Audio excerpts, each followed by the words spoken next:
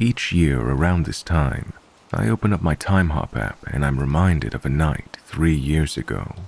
Photos of softball-sized black and blue bruises all over the right side of my body come up. I'm honestly somewhat thankful for that, because it could have been much worse. I'll just never know. 3 years ago, after a blackout Wednesday night with friends, I found myself locked out of my partner at the time's apartment at around 3 a.m. She was out with co-workers doing the same after her serving shift ended.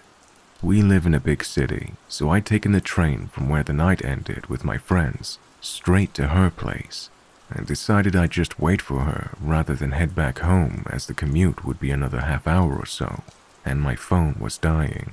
I was honestly just ready to sleep. In hindsight, I obviously just should have headed to my own apartment that night.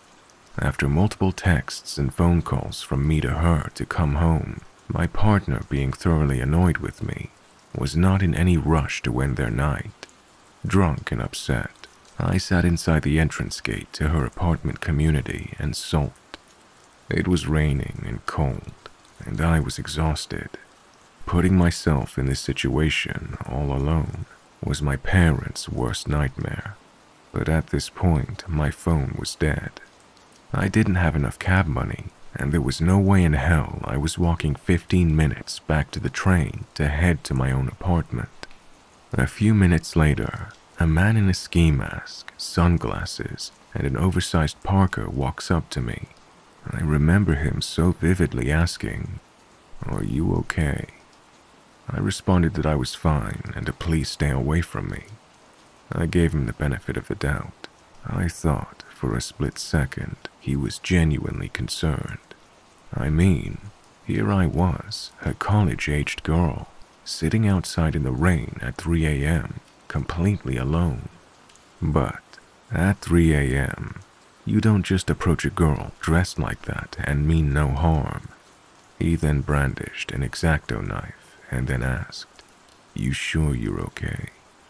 He picked me up with one hand while repeatedly striking at the back of my hood with the knife. All I could do was scream. I know I asked him why he was doing this, but I couldn't even bring myself to pull out the mace in my coat pocket. I was so stunned. Talk about fight, flight, or freeze. I don't know if it was a car that drove by or my screaming that caused him to stop, but after the longest 30 seconds or so of my life, he threw me to the ground and ran, leaving me with those awful aforementioned bruises. I'll be forever grateful for the thick hood on my coat. That came away with some knife cuts. Had my hood not been up, he would have absolutely sliced the back of my neck and head. My partner pulled up in a cab a few minutes later. At least I think it was a few minutes later. It was really a blur. I definitely went into a state of shock. We called 911 from her charged phone, stayed awake for the police to come and take a report, but we didn't hear much else afterward. There's a decent amount of crime in my city, so I wasn't really expecting much to come of it. What scares me the most is that number one, I still don't know what the man wanted. Number two, he knows what I look like, and I have absolutely no idea what he looks like. And number three, I'm pretty certain I was followed all the way from the transit station to the apartment complex, which was a fairly long walk. Those three reasons still give me chills.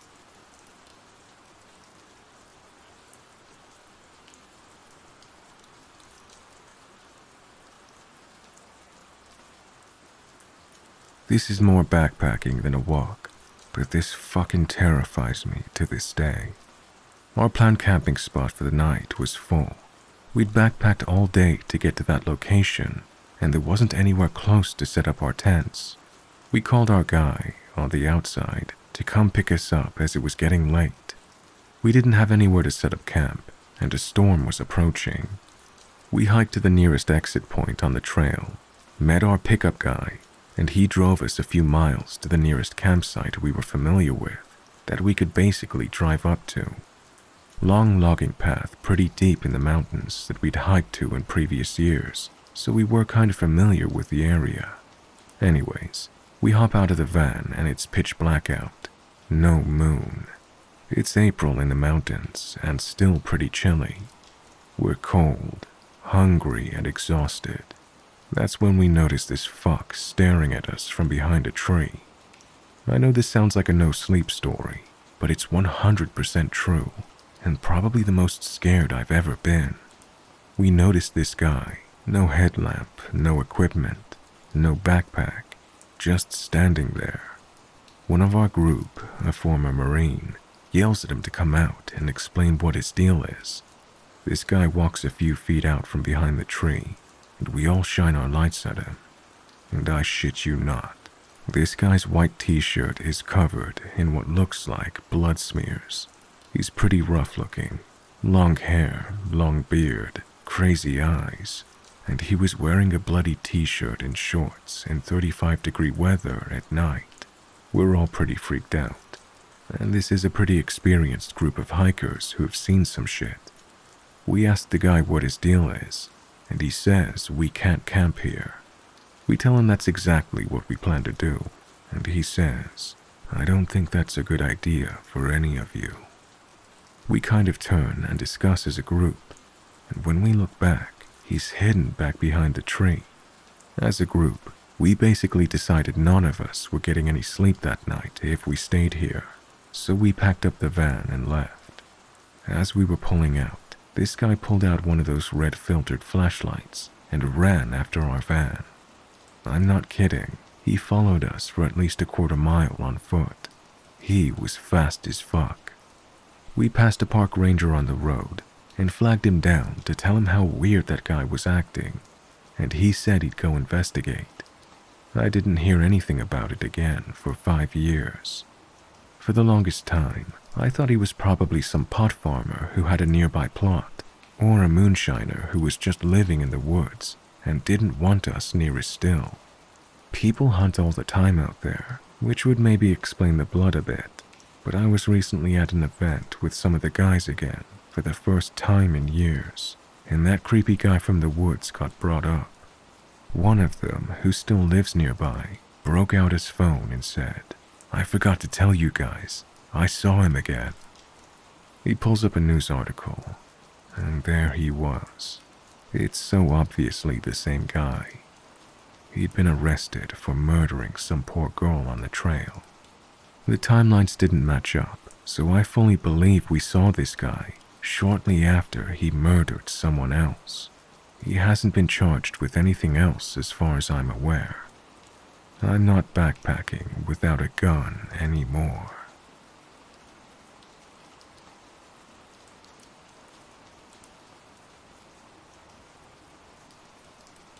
This happened to me one night at 2 a.m. I work out of an art studio in downtown Fargo, North Dakota. It's between the two shadiest bars in town, so I see a lot of odd people. Usually, my interactions with them are harmless or sad, but from time to time, someone comes along that really freaks me out. One night I was pulling a late one and ended up leaving at around 2 a.m. When I left my shop, I saw that a train was coming through, so I knew I would have to wait for a while. On my side of the street, I saw a group of men standing around and talking. When I stopped, they all looked at me and my gut dropped hard. I really cannot stress how this gut feeling seemed so instinctual. I see people by these bars all the time, but this was a different sensation. They began to walk to me. I turned to go back to my shop, and they increased their pace. The image that's burned into my brain is of the guy that was at the front. He had a cigarette sticking out of his mouth and was clearly pretending to look the other way as he came near. I dashed into my shop, slammed the door closed and locked it. The man or men tried to open it and began pounding on the other side. "Let me in, man," one of them said. I grabbed a hatchet from the tools and talked through the locked door. One thing I learned from working downtown around these people is that you need to keep a cool demeanor. If you get aggressive or have fear in your voice, they tend to stick around. If my responses seem odd, that is why. Let me be clear, I was terrified. "What's up, man?" I asked. "We got some ladies out here. Let us in. We just want to have a good time," the guy said. "Not interested. Leave me alone," I responded. "We got more ladies coming. Come on." He tried to open the door again. I called 911 and I could hear him talking to his friends out front. They weren't laughing, just talking. That chilled me. Usually the creeps downtown are just drunk and rude. They laugh and blunder around. These guys did not sound drunk. Police showed up and were kind enough to drive me home. The group was nowhere to be seen. The thing that freaks me out is that I'm an average-sized guy in his mid-20s. The clothes I had on were my shop clothes and did not scream, carrying cash. Usually I'm the one walking girls to their cars and diffusing situations. I don't know what they wanted. If it wasn't closer to my shop, I don't know what would have happened.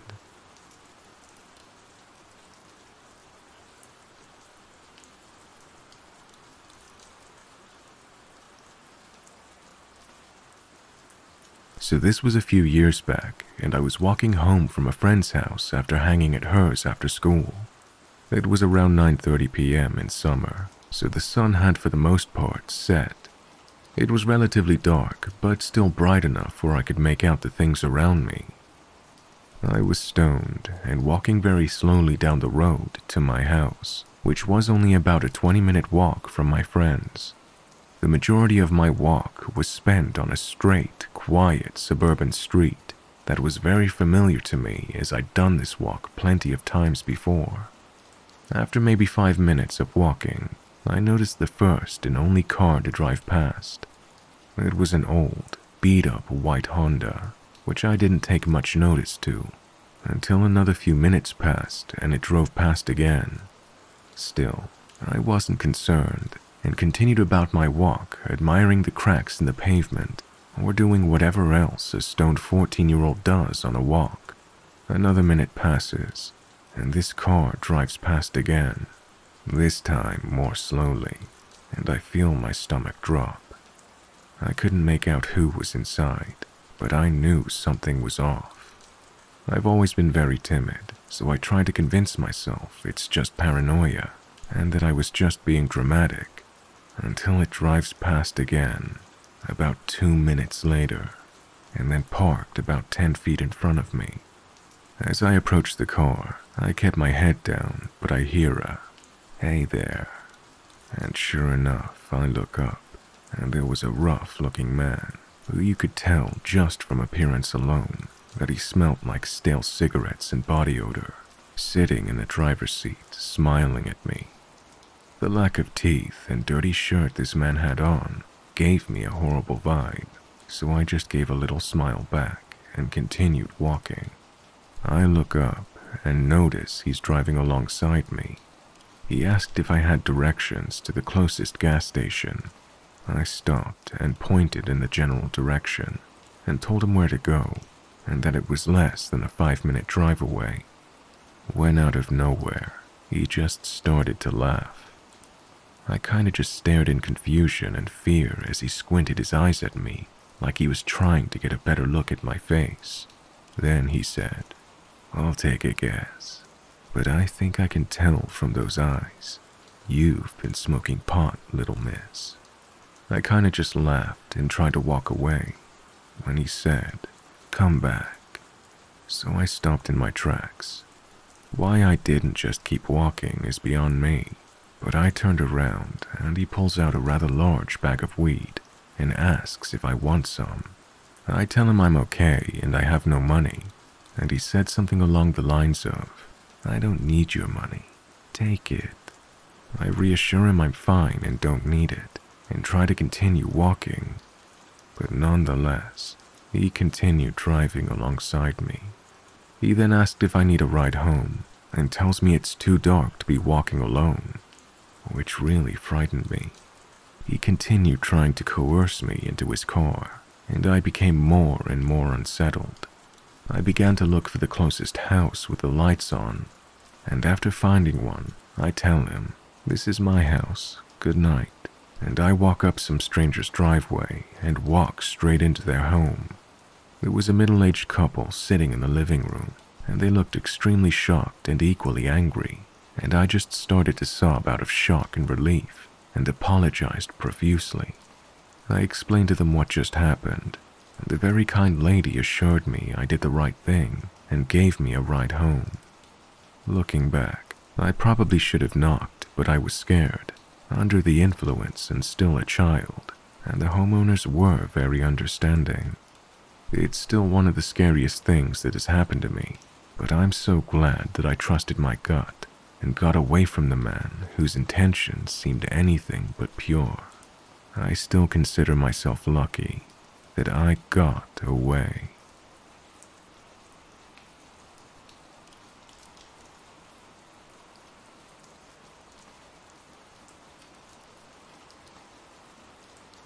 A bit of context here.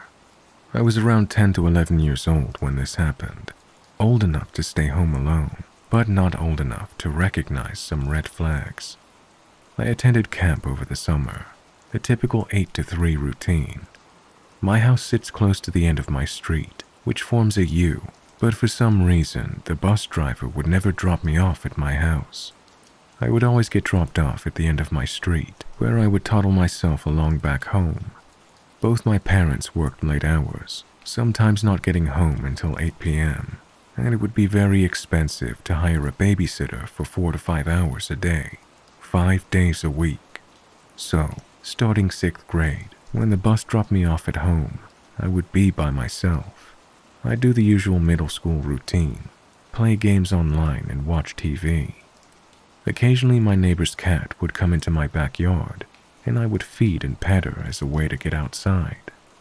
The only computer in the house was in my dad's workroom, which has a window overlooking the deck, and a window overlooking the side of the house. We have large bay windows in the living room, dining room, and kitchen of my house, and since we sit on a hill, you can pretty much see the entire backyard from a nice vantage point. So most days when I got home, I'd toss off my backpack and go right to that room, and you could see me walk from my front door and pop up by the computer from outside. Unfortunately, this would lead to something that I had forgotten about up until now. When I got off the bus, I did as expected, go into my dad's workroom and play computer games. About 30 minutes into this, I can hear a faint meowing coming from the outside window.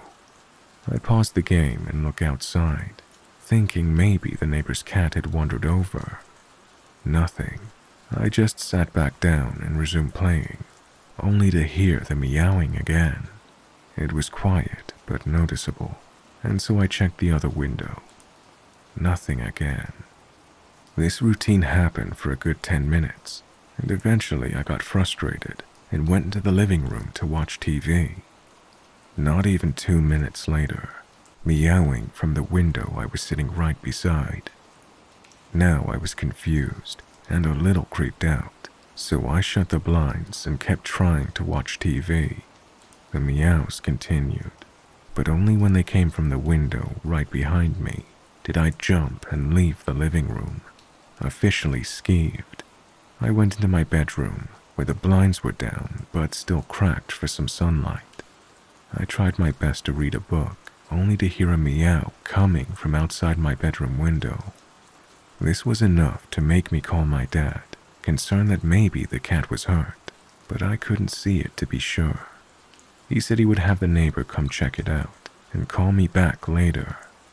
10 minutes go by, and I get a call from my dad saying he was coming home from work. Nothing urgent in his voice, just that his job had gotten cancelled and he would come home early. I thought nothing of it, and when he got home did I realize the cat noises had stopped. Fast forward to the present, and I asked my dad about the strange incident, thinking it was funny the cat had followed me around. What he told me next made my blood run cold. After I called him, my neighbor did indeed come to check on the house. What he found were large footprints, leading in circles all around the house, clustered close to the walls so that even if I looked outside, I wouldn't see anything. Someone had been stalking me through my house, seeing where I was through the windows, and making cat noises to try and get me to come outside. They must have known I was home alone, since it was easy to see me walk around by myself down the street and let myself in. My neighbor immediately called my dad and searched the property, but he found no one. The police weren't called, since there was nothing but footprints that led off into the woods and got lost, and I never saw anyone. My dad stayed home with me for the rest of the week. It sickens me to know that there are people who would use these tactics to try and lure kids out of their homes, and from there, do whatever they wanted with them.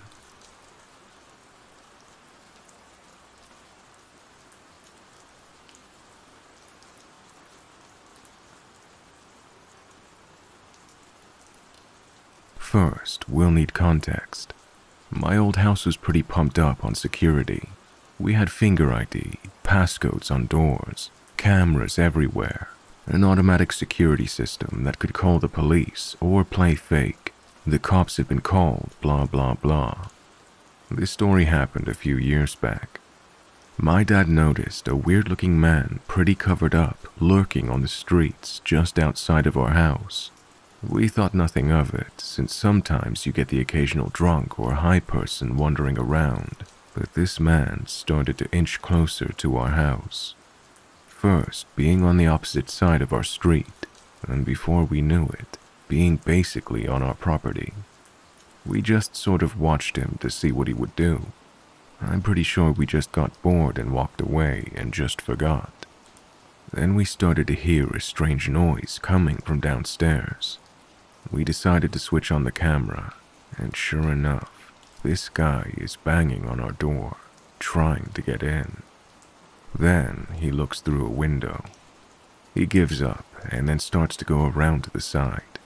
He starts to head up the stairs, and my dad decided to go to the side of the house where he was with a kitchen knife and scream at him. This guy runs, and we don't see him again. And that'd be the end, right? Wrong. This guy comes back again. I guess he saw that the car was gone from the driveway. The guy looks around again. We did not want to confront this guy, so I had the idea of playing the fake cop alert that could be heard outside. So, we played it, and as soon as this guy heard it, he ran. We never saw him again, and never want to. What makes this story creepier is that on the news later, it showed a guy who lurked around houses and killed people. That man had been arrested. It was the same man who was at our house.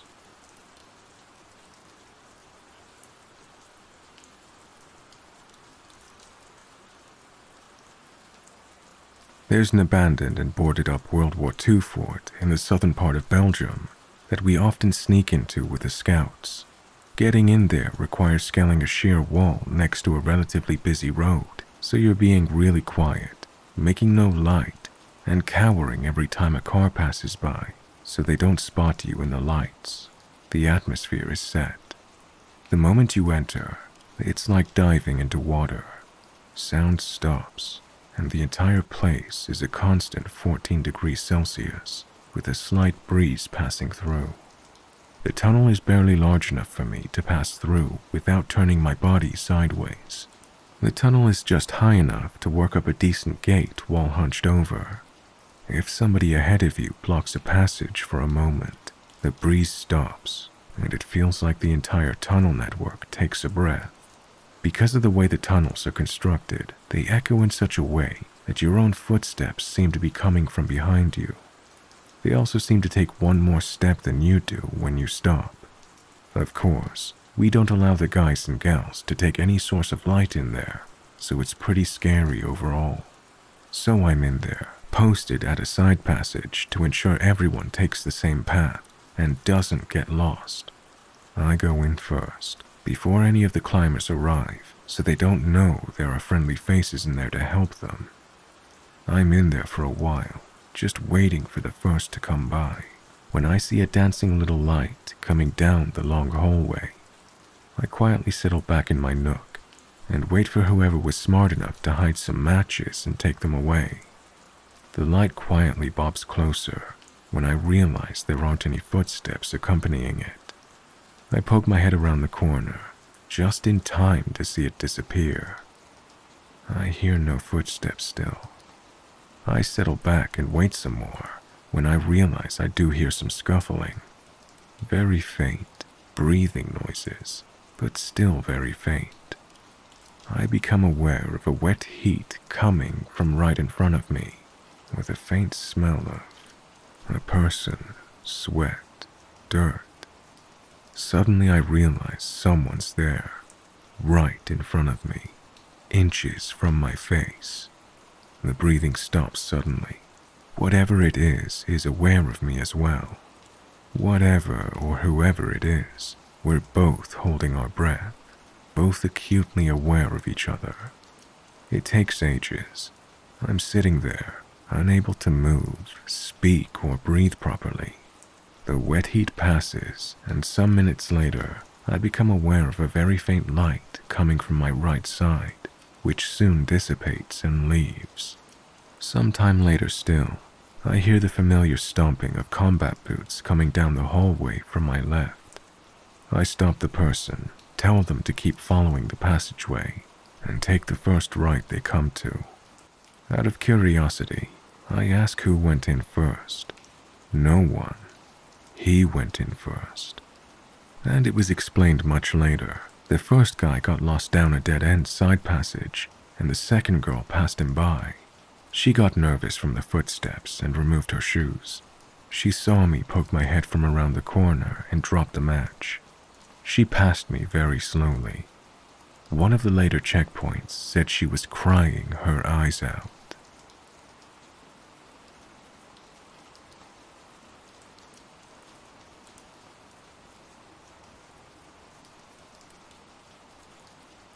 This was a few years ago in my old house, around Halloween. One day, I was home alone in my house. I have a wife, 3 kids, and a dog. I'm in my basement cutting wood and working, when all of a sudden I hear thumping on the ceiling above me. It's rhythmic and almost perfectly in beat. I'm a handyman and do a lot of my own fixing, and know the usual sounds houses make. This was not usual. I start to follow the thumping around the first floor. It's as if someone is walking around. I call out my wife's name. No answer. My kids. No answer.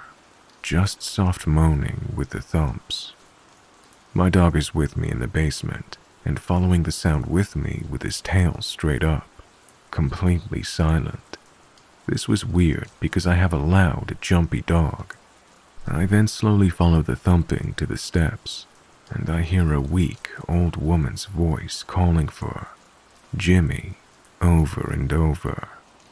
Ignoring my hellos, she keeps walking around my first floor, calling out, moaning, and thumping. I grab my dog by the collar and leave through the basement door, and I walk around the outside of my house. I go up the street, and there's a younger couple calling out for someone. They're calling out for someone called Nancy. I go up to them and say, "Are you Jimmy?" The guy looks at me, and simultaneous relief and confusion crossed his face. He tells me that's his dad's name, but he passed years ago. It turns out, Nancy was his mom with some kind of mental issues. She snuck out of their house up the road. Her family lived in my house before we did, and she was having some kind of episode. She went looking for her husband in her home. Oh, she also has a wooden leg. I don't know the story, but that was the thumping. We got her home safely, and I also double-locked the doors from that point on. I encourage you to do the same.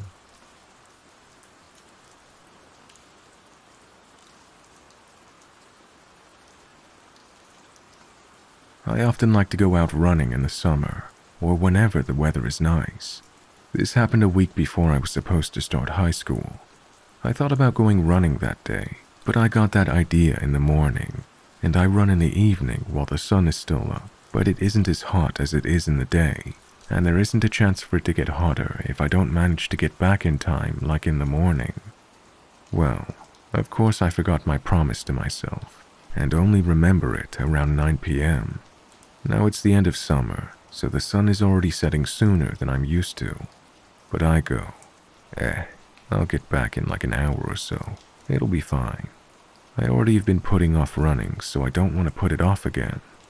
I should probably mention that I'm a female, and even though a lot of girls I know change the side of the road they walk on when they see even distinctly drunk-looking guys walking, I was the one calling them scared and was ready to take on the first rogue who tried to get me. I also live in a less populated area out of town, where almost everyone knows everyone, so I was feeling extra sure of my safety. What a naive fool, I know. So I go out. I start my run and it's fine. It's getting a bit dark, but I can still see the running track, so it's all good.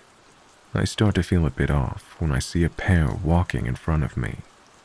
When I get closer, they turn out to be just teen guys, and I run past them with no problem. When I finally reach the usual point in my run where I turn around, at a cemetery, it has gotten pretty dark out.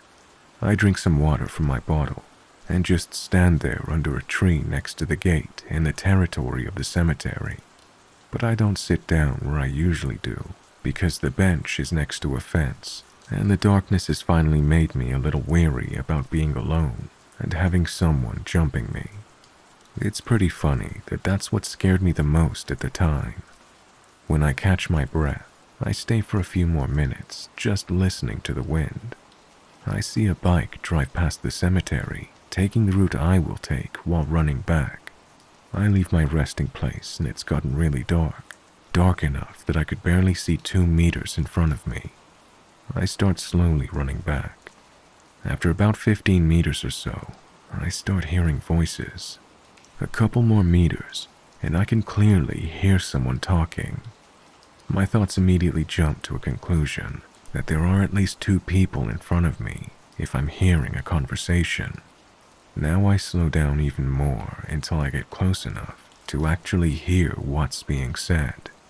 Keep in mind it's completely dark, and this road doesn't have streetlights, so I can't see anything. I get close enough to finally make out the words, and my heart sinks at what I hear. I can't recall the exact words that were said, but I did hear, "I see this girl. I could just pull her into the bushes." There were tall bushes lining one side of the running track. As I said, at first, my heart stops, but immediately after I go into fight or flight mode, I can hear my heart beating in my ears, and I'm full of adrenaline, the bad kind. I know I can't just stop, or he will know I heard what he said, so I continue to walk, but thank God that the running track is separated from the road by a small grass field, so I go to the side of the road, making some distance between us. I keep looking at him. Keep in mind, I still don't even know how many people are there, but I see a square of light, presumably a phone, and then I hear him jump on his bicycle and drive off. It turned out he was talking on the phone, but just because he wasn't alone didn't mean I was less scared of him. I walk on the side of the road for a good few minutes until I'm sure he would be far away from me. And once I get back on the running track, I sprint home like crazy. All the way back, I was shaking with fear and looking at the bushes and the cars that passed me with delirium, squishing my water bottle in my hand, ready to smack anyone who came close to me. When I finally reached the first road lights, I felt like I escaped death.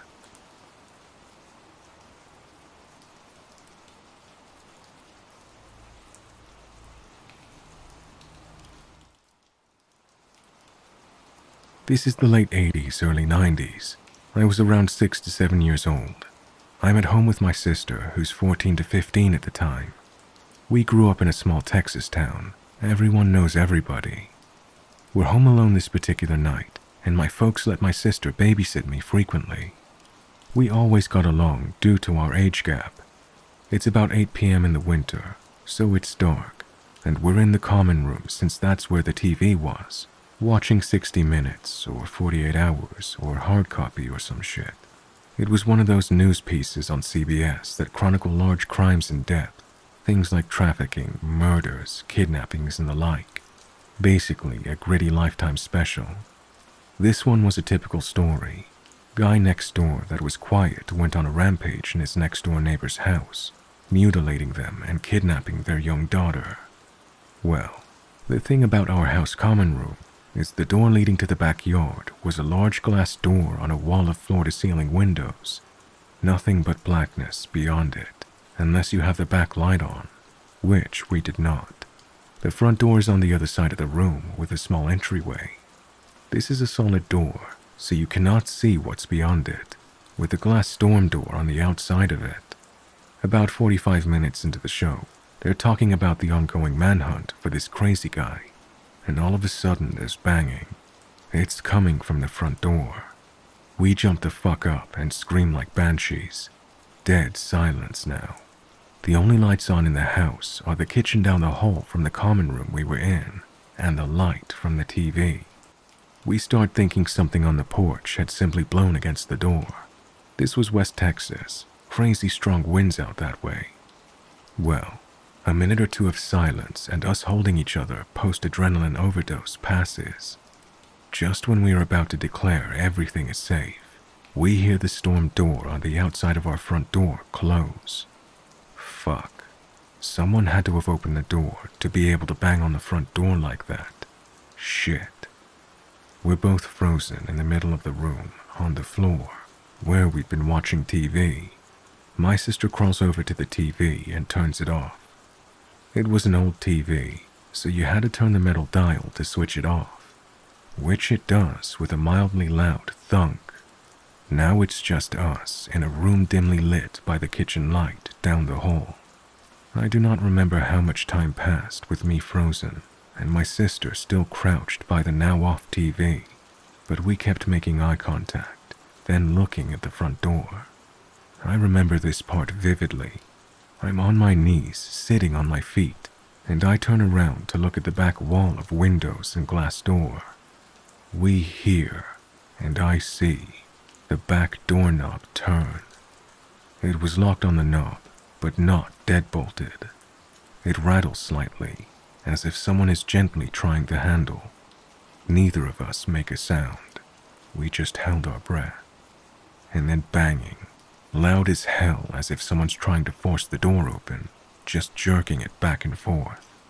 The whole wall of windows is vibrating violently, and I can see with each jerk of the door how my slight reflection gets fuzzy, then clear, and then back to fuzzy. My sister flips her shit and screams bloody murder. I'm still frozen on the floor. She gets up and basically drags me into her bedroom, slams the door, and throws her mattress and anything she can in front of her door. Thankfully, she'd remembered the phone. One of those ungodly heavy, beige plastic, long metal antenna portable phones. We still had to direct dial the sheriff there, and in her panic, she didn't remember the number. She just hit redial on the phone. It was one of her friends, and she tells them in broken gasps that someone is trying to get into our house, and they need to get there right now. I'm curled up on the floor and cannot stop shaking. We don't hear anything else until we see the lights of my sister's friend and her parents driving up to the house. We never did find out who was at the door or why. There was no signs that anything happened, except a couple of scuff marks at the bottom of the back door that we couldn't remember if they were there beforehand or not. Nothing like that has happened to me or her since, but we for damn sure never forgot to lock a door after that.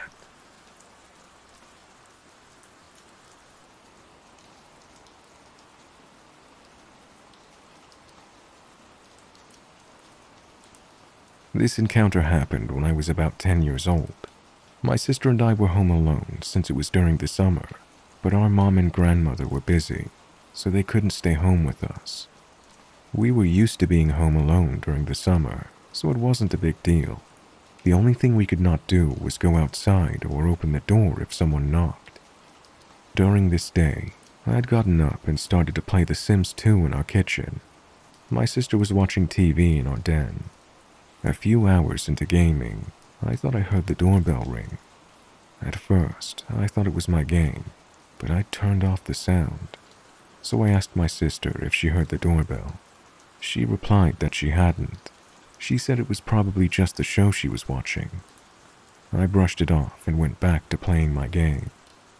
About 10 minutes later, I see a reflection on my computer of a man in a suit, his hands cupped around his eyes, looking through the glass doors behind me. I turn around to be face to face with this strange man I'd never seen before.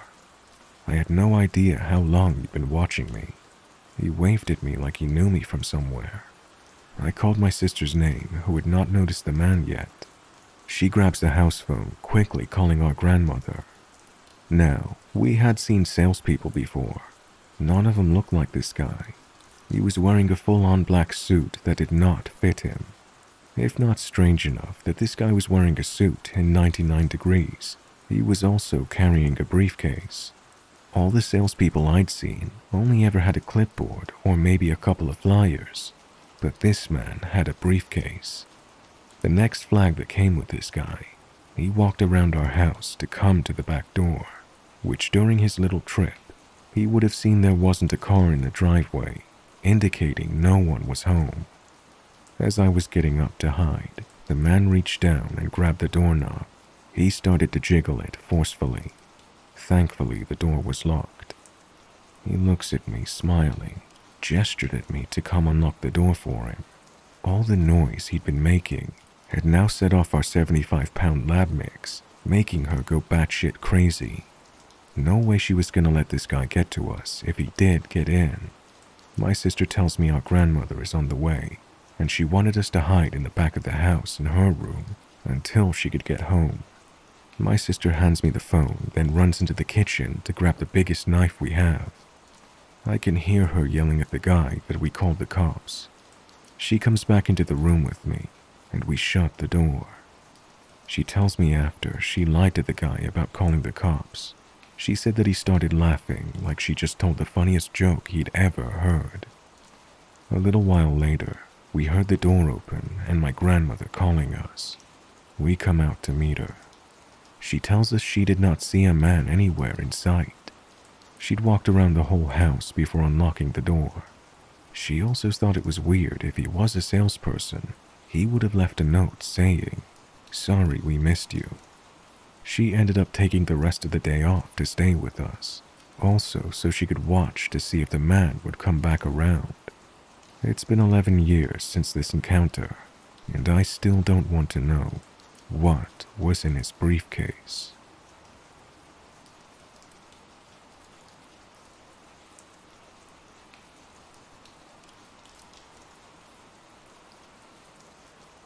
I grew up in Wolverhampton in the West Midlands, UK. I was 12 years old, and let's just say I didn't have the easiest of upbringings. I was smoking, drinking, and staying out late around this time of my life. So I was bunking off of school. My mom was at work, and it was late morning time around 11 a.m. I wanted to buy some cigarettes, but as I was well under the legal age, I had to hang around outside the shop and ask strangers if they would take my money and purchase them for me. About a mile and a half from my house, there was a little shop called the Spar. It was on a fairly busy road. A row of hedges lined one side, with a gap that led into the field beyond, and houses on the opposite side. So I was standing maybe 15 paces from the shop, waiting for people to walk past so I could ask them to purchase my cigarettes. I usually second-guessed if they would be willing by how they looked. I asked a lady, maybe mid-40s, shoulder-length blonde hair, black business trousers, pink elbow-length jumper, looked like she smoked, and she said no. I asked a guy, maybe mid-50s, shaved brown hair. He was wearing blue jeans and a white t-shirt. He ignored me. So I was getting desperate by this point and decided upon asking anybody that came by. Then I see a rather disheveled-looking man coming up the road towards me, past the row of hedges. He was wearing dirty dark brown suit trousers and a button-up dark brown dirty velvet jacket. He had a black bowler kind of hat on, and he kind of limped a bit as he walked. As he got closer to me, and I was trying to suss out if he looked like the type that would possibly purchase a 12-year-old's cigarettes, I noticed he was probably homeless and possibly in his late 50s to early 60s. But I thought, hey, he probably smokes, I'll ask him. As he approached me, I gave him the usual line. "Excuse me, mate, would you please go into that shop and get some cigarettes for me?" He stopped and thought for a second, then said, "How old are you?" I lied. "I'm 15, almost 16. And he said, "All right, which ones do you want?" and held out a really dirty hand. I gave him my money and asked him to get some 10 sovereign. I had the exact change. He goes into the shop, and I'm waiting outside excited. I'm finally getting my cigarettes and can go home and chill out before I have to leave the house again to make it look like I've just got home from school. He comes out and gives me 20 sovereign. I'm miffed to say the least and say, "But I only gave you enough money for 10. And I start panicking because I don't have any extra money on me to give him. At this point, he hooks my arm in his, holding my arm firmly to his side, and starts to walk back towards the hedge-lined road. All the while, he's telling me how I can make up for not having the extra money for the cigarettes. I'm kind of stunned at this point, and my mind is blank. I guess I was in some kind of shock. He leads me through a gap in the hedges and into the field, all the while talking non-stop, still briskly walking with my arm locked in his. He's telling me how I can come to his house and help him fix the roof tiles. I'm still in silent shock. The field is huge, and I can see it leads into more fields and more fields. I can hear the cars behind me getting more distant. I can't see any houses for miles. There's just fields. He's still talking, but I'm not taking in what he's saying. My mind starts to race. I finally realize something about this isn't quite right, and I have to get away. As he's walking, still holding my arm, I suddenly and violently pull back, with my arm straight.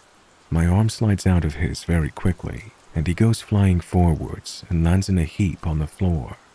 And I take one big step backwards. I'm terrified at this point, but still in shock. I can't speak. He's laying on the ground, groaning and holding his leg. It's like he's in a lot of pain. "Why do you do that for? You really hurt me. Help me up. Help me up." He's holding his leg and puts his hand out for me to help him up. I'm frozen. My mind is racing so fast. I'm looking at this disheveled man right now in the eye, laying on the ground, groaning like he's in pain. But something about this situation didn't sit right with me. My gut was telling me to run. Don't help him. "I bought you those cigarettes, didn't I? I helped you out. Why did you do this? You've hurt me. Help me up." I take another step backwards, all the while looking into his green eyes. All of a sudden he stops groaning and asking for me to help him up. He points his finger at me, looking me right in the eye and says, "You're a smart girl." It was like an electric shock ran through my body, and I turn and run. I don't look back, I just run as fast as I can. When I'd gotten off the hedge-lined road and turned into the next road, I slow down as I'm out of breath. I start bawling my eyes out, and I'm shaking uncontrollably. I keep checking behind me, catch my breath, and don't stop running until I get home. At the very least, I was terrified I'd bump into that man again, and I never tried to buy cigarettes from that shop ever again.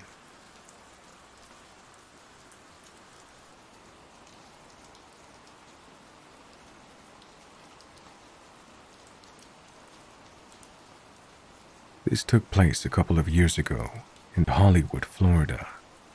I was in middle school at the time. Myself, my sister, and my mom all were on our porch unlocking the door after coming home from school. We noticed something was off right away because our alarm didn't go off, and my mom always made it a point to set the alarm before we leave the house. Although that was weird, and we noticed and commented about it, it was very possible that we just forgot to set it. Because of that possibility, we just ignored it and moved on.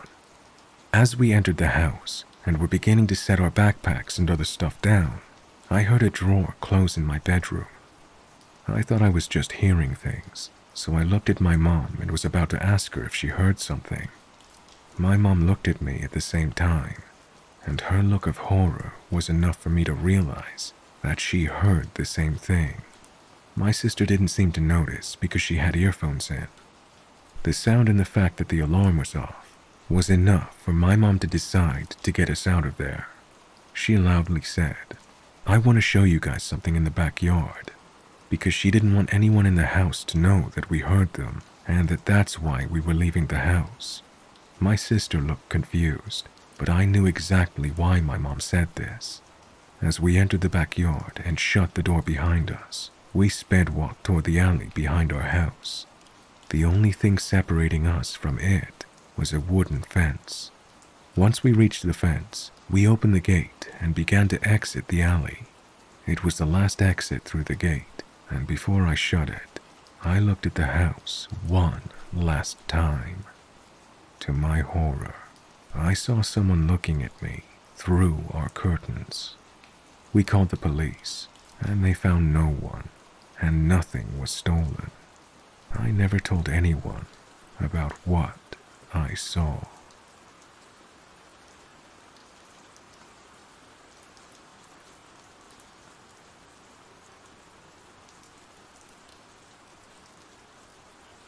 Several years ago, I worked at a crisis unit for the acutely mentally ill.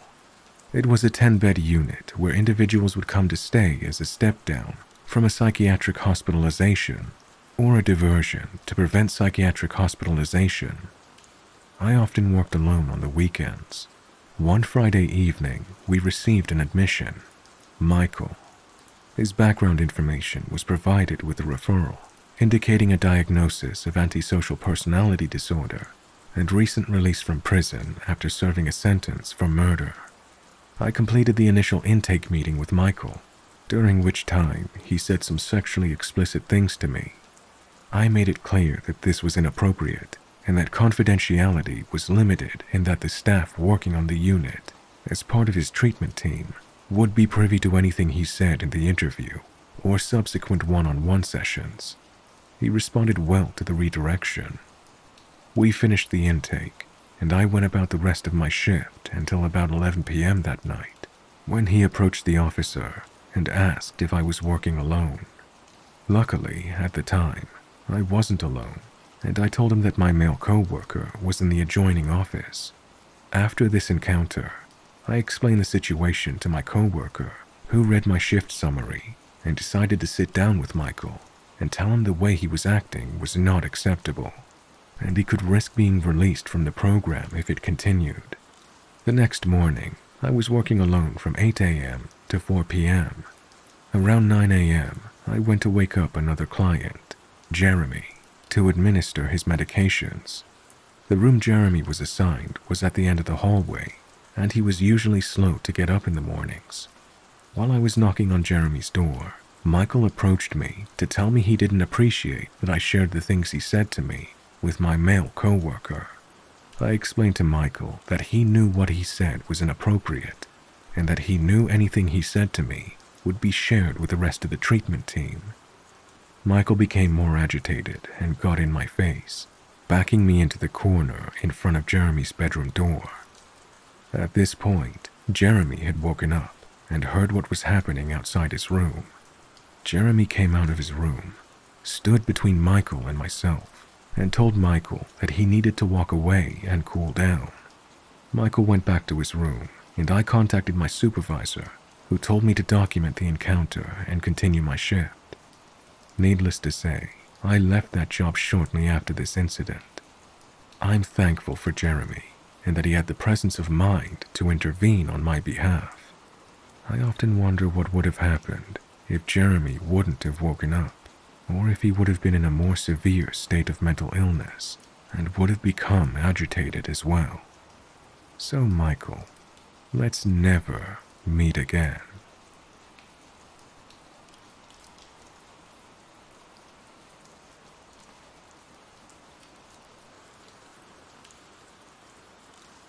I've been running in these woods for as long as I can remember, but this might make me change my mind. The story began around 6:30 p.m. I'd finished eating and decided to go on a run as usual. I always use the same path, cross the street, run for a kilometer, and pass the gate that goes into the woods.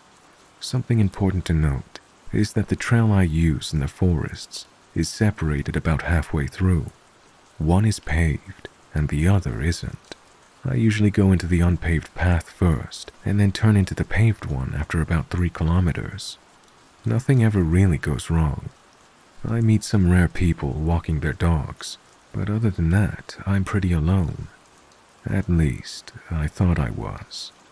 I'd been running for a while now when I heard a notification coming from my phone, an airdrop notification.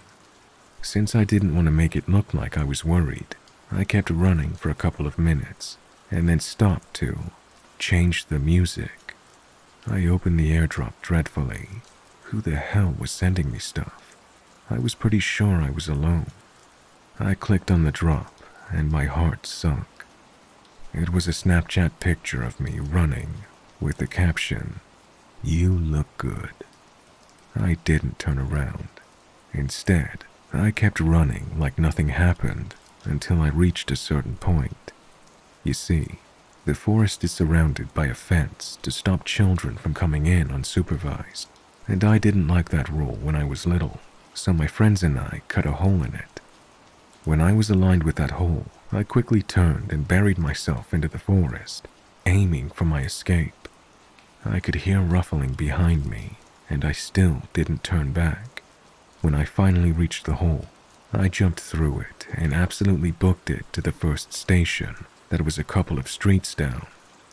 The last thing I could hear when leaving the forest was an angry huff and metal meeting metal. I still don't know who it was or what they wanted from me, but I never ran in that forest again. So, creepy stalker or whatever you are, I truly hope we never, ever meet.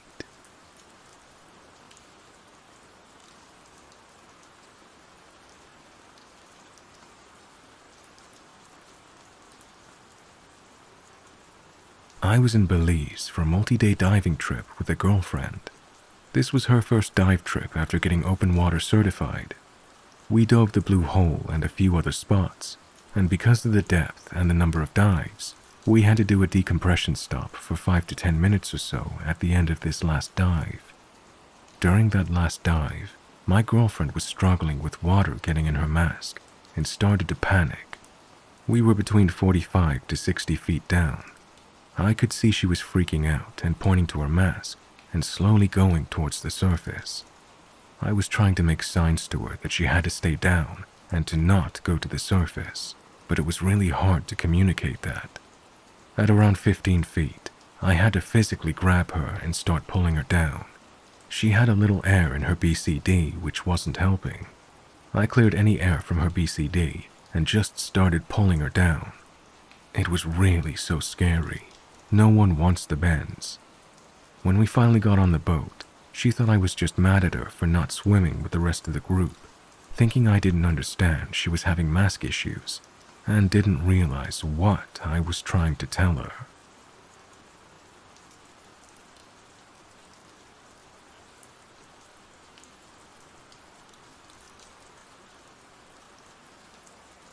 This story is both darkly humorous, but also terrifying at the same time.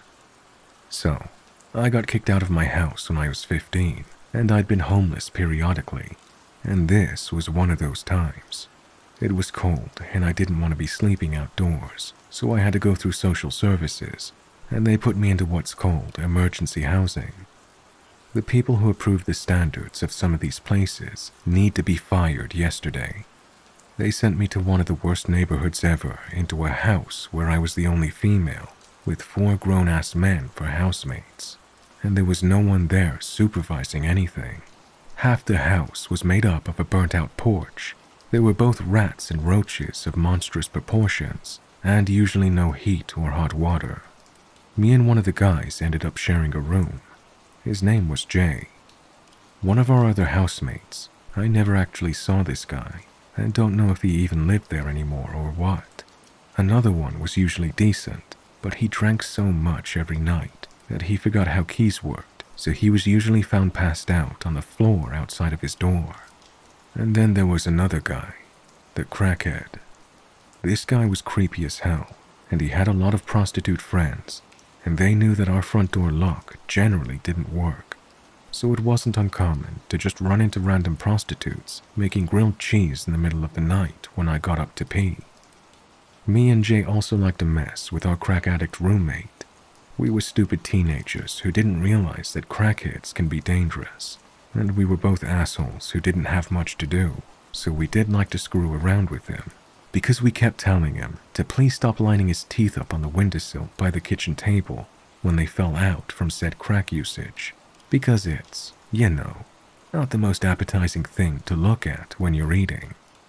So one night, after a new tooth was added, we decided that we would just turn everything in the kitchen upside down, and then wait for him to come into the kitchen and pretend like it was perfectly normal. We spent a good 4 hours doing this, and it was almost impressive. It worked too well because he completely lost his shit after we kept telling him that the kitchen looked normal. What the fuck are you talking about?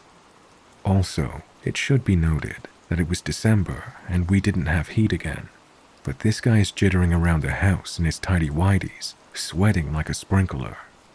So he goes into his room and he's cursing and slamming things around in there. Jay goes to go to the bathroom, and I hear our roommate tearing out, and then Jay comes running into the room and slams the door, looking absolutely terrified. He throws the chain lock on the door and tells me we gotta move the beds and dresser against the door, and that our crazy roommate has a sword or some shit. It was a machete, and that thing comes blade first through the shitty door, exactly like in The Shining, but with a crackhead. So we're frantically trying to move our mattresses against the door in the dresser, and we have no other way out besides the window, but we're gonna have to go quietly as hell under his window and run through the woods in the dark to get to the nearest payphone to call the cops. Luckily, our roommate is still going at the door and making a ton of noise, so we were able to get past his window into the payphone. The cops were able to get to the house easily because the front door was still unlocked for the prostitutes to come in. He was arrested fairly easily as he was tiny, and there were many cops there. Our roommate had several outstanding warrants, so he ended up getting locked up for quite a long time. Jay was and is a complete piece of shit, unrelated to the story, and after this happened, social services thought that maybe this wasn't the best housing arrangement for me, and I moved to a different location. I never heard anything else about our crazy roommate after that, as a lot of worse things happened, and this event was put into the past, and for some reason it popped into my head again. It might not be perfectly suited to this subject, but I hope it entertained anyone who read it anyway. And yes, this is 100% a very real event that I went through. I've lived an odd life so far. And to touch up why Jay was a piece of shit, while I was at the place where the story took place, me and Jay had ended up becoming a couple. I had to go to another state for a week, and when I got back, things between me and Jay were off. Long story short, my brother and my best friend found out that Jay had cheated on me during the whole duration that I was away. Now, my brother was a year younger than me, and out of everyone I've ever had in my life, he was my true best friend, and we were extremely close. We both had the same friends. We played in each other's bands. We were extremely close. So when my brother found out about Jay cheating on me, he didn't take too kindly to it. so he beat the ever-living shit out of him.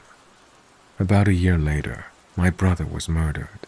So being that me and my brother were so close, obviously this was the worst thing that's ever happened in my life, and it devastated me and my family, especially my mom. A few months after my brother was killed, I went to get food with my mom, and guess who's there? This piece of shit, Jay. He found out what happened to my brother. He starts mouthing off that my brother got what he deserved. I'm trying to get at this guy, but my mom is begging me to just come with her and leave, and I didn't want to upset her anymore. So we head towards the parking lot.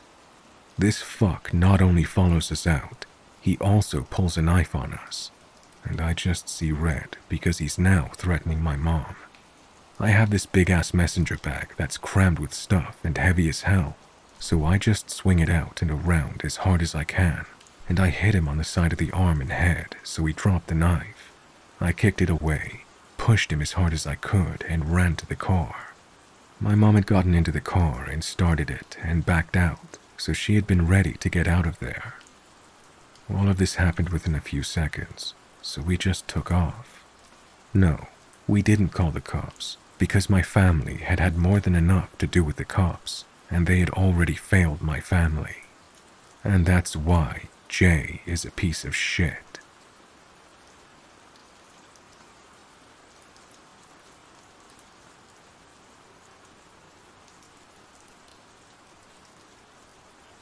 I was following a gray Toyota Tundra in a massive blizzard through Montana on McDonald Pass. He was going pretty quick most of the way, but must have been unfamiliar with how steep the final few miles are. He got away from me as I slowed down to about 35. Not 5 minutes later, I passed his tire marks in the fresh snow that went off the side of the mountain. I pulled over and looked down to see his truck upside down and on fire about 300 yards down. I called 911. He didn't die, but he was burnt up pretty bad. It's sad and scary. And don't go 50 in the snow just because you have a truck or four-wheel drive.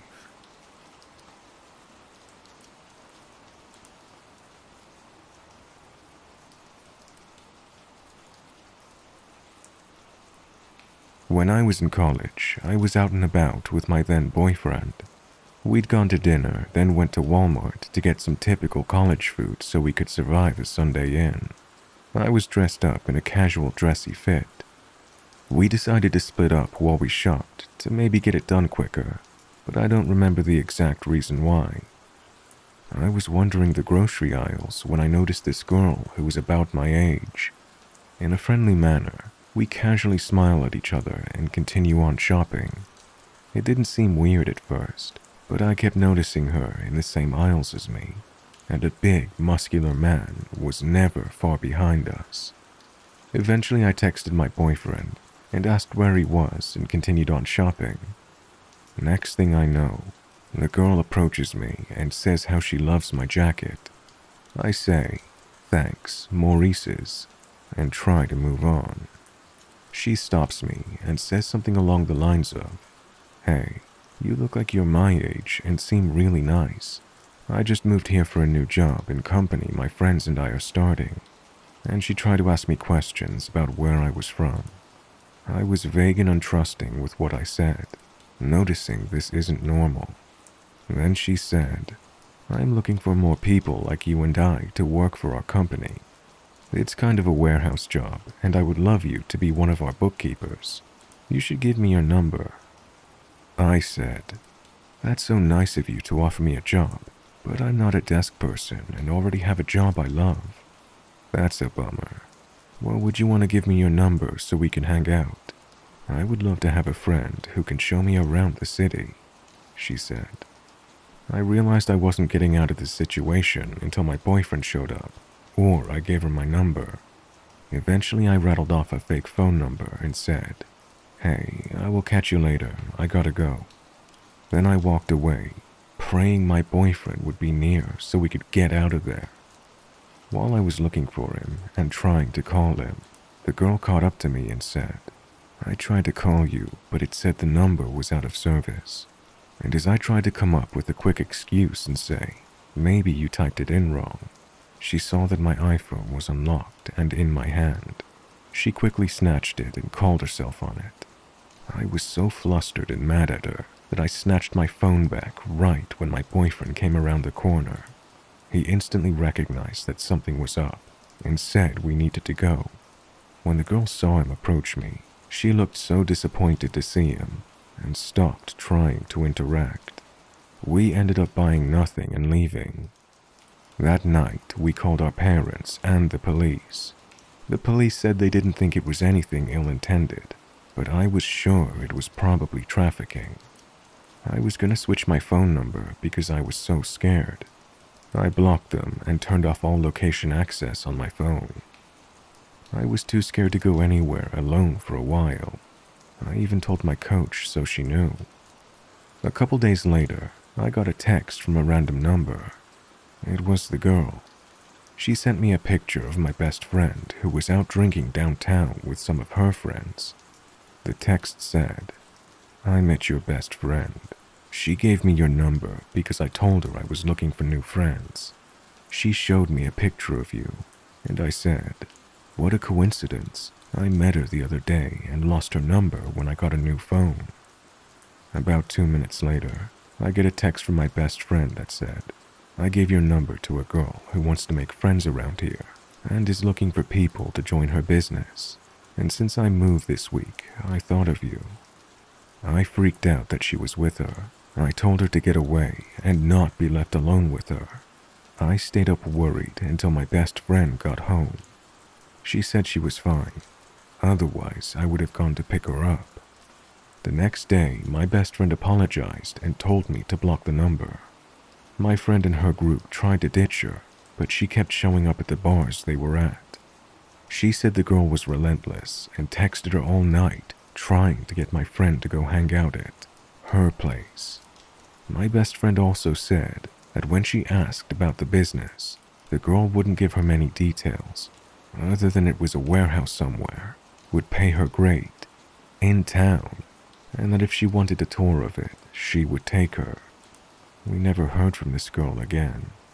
Today, I was listening to a podcast, and they mentioned different sex trafficking tactics. 2 of them were vague jobs, where they would pay you well, but needed you to come meet them to get more information. And the next was a new-to-town girl who desperately needs new friends. I've been thinking about this all morning, and I'm glad I felt uncomfortable and my friend didn't go with this girl. But I'm mostly mad the cops ignored my concern and said it was nothing. I hope they wrote down the tip that night, but I doubt they did.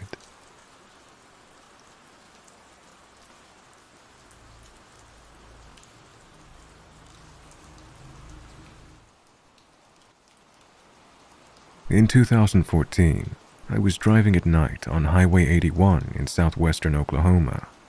It was around 2 a.m., and I hadn't seen another car for at least 30 minutes. I was on a stretch of road between Chickasha and Rush Springs. In other words, I was in the middle of nowhere. I come over a small rise and see a car upside down in the ditch and a body laying just out of the car. It kinda looked like he was sleeping on his side. I slam on the brakes and get out of the car and run over to the guy. I touch his shoulder, and he kinda slumped over onto his back.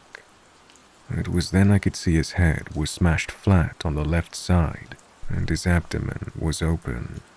I could smell whiskey coming out of his gut. It was horrifying. This man had no pulse, so I get my phone out and call 911. I give them an estimate of where I am. They tell me the nearest help is 25 minutes away, and I needed to wait with the wreck until they got there. Well, fuck. I hang up the phone and look around. I'm alone in the middle of nowhere in Oklahoma, the only companion to a dead man. Not knowing what to really do, I took his hand and said the Lord's Prayer, and covered his face with a shirt that was hanging out of the car. I seriously was shaking a bit. It was then I heard the coyotes start turning up. If you haven't heard this sound, it's akin to small children being hurt badly. They wail and screech in what I think is a big circle around me and this man. It's been 15 minutes and no other cars have shown up. I hear them on the highway. They are crossing just out of the headlights of my car. Now, I have a decision. Do I get in my car and let them come up and tear on this guy? Or do I find something to swing and protect his body? I chose the latter. I got the tire iron out of my trunk and go back over to where his body is. I guess I'm making a stand. I wait another 5 minutes. I hear them running around. It's really dark. I realize I'm not truly in control of this situation. Something very primal comes over my brain. It's akin to rage, along with a heavy dose of fear. Whatever was gonna happen, I was gonna fight like a crazed ape on the savannah. At this very moment, I see car lights. Finally, a car shows up, and wouldn't you know, it's a Pontiac Grand Am full of methed up country boys. They pull to the side and look me over, then see the dead man, then the car. I say, guys, that guy is dead and there are coyotes circling me. They go to their car and pull out several handguns and a couple of flashlights. They are wired for sound and excited as fuck to kill the shit out of these things. Although, they were almost as unnerving as the wild animals out in the dark. A couple of minutes pass and we hear a siren off in the distance. The guys say, "It's the cops." They jump in their car and haul ass. I'm alone again. Me. And this poor man. 60 seconds later, a state trooper shows up, then 2 deputy sheriffs, and finally 3 city cops from some small town called Ninica, and finally an ambulance. They look the guy over and pronounce him dead. Then they asked me at least 100 questions, and finally asking if they could search my car for drugs. They search and find nothing. Then they tell me, "Thanks for staying with the wreck. You can go." I left and start driving down this pitch-dark road yet again. I feel like I've been in a battle for my life, and thinking our civilized behavior is little more than a thin veneer over a wild animal that wants to survive.